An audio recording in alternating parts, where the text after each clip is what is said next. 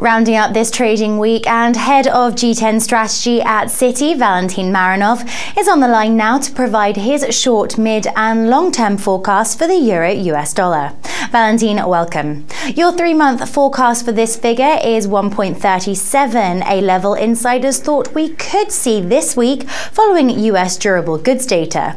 Walk us through your analysis. Our call is for weaker euro and to a certain degree stronger dollar in the next 3 months. We expect the ECB to announce further easing measures in May or June. In particular, we think that the bank will cut its main refinancing rate and would consider introducing negative deposit rates as well as credit easing measures. All that could make the euro a more attractive funding currency and push it lower. At the same time, we expect the US data to improve further from here, and that could again encourage markets bet on early stimulus removal. That could support the dollar against lower yielding currencies like the euro. A support level of 135 was last seen in early February, yet you see this pair returning to that price within the 6-month time frame. Why is that? The move lower towards 135 would present a gradual extension of the euro-dollar drop we expect in the next few months. This would be driven by additional ECB measures in the form of quantitative easing. Citi economists expect QE to be introduced as early as September, and the policy could boost the size of ECB's balance sheet by more than 1 trillion euros. In itself, this could usher the next leg lower in euro across the board.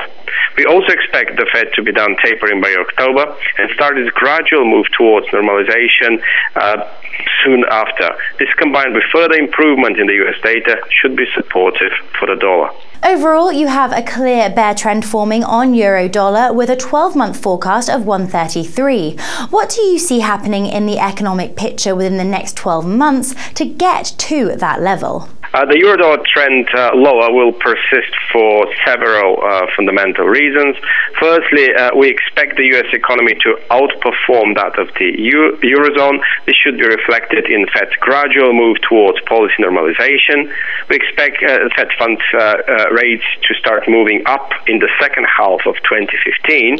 That said, markets could start positioning well ahead of that, and this should be supportive for the dollar. In addition, a continuation of the energy revolution in the US should help shrink the US current account deficit and boost US productivity. That could help the dollar as well. In the Eurozone, we expect persistent disinflation and relatively weak growth to force the ECB to maintain a very accommodative policy stance for the years to come.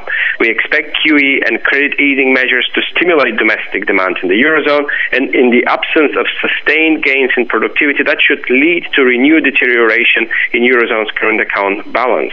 In itself, that should be seen as a strong euro negative as well. Valentin, many thanks as always for your comments. That's all from me right now. Goodbye and have a great weekend.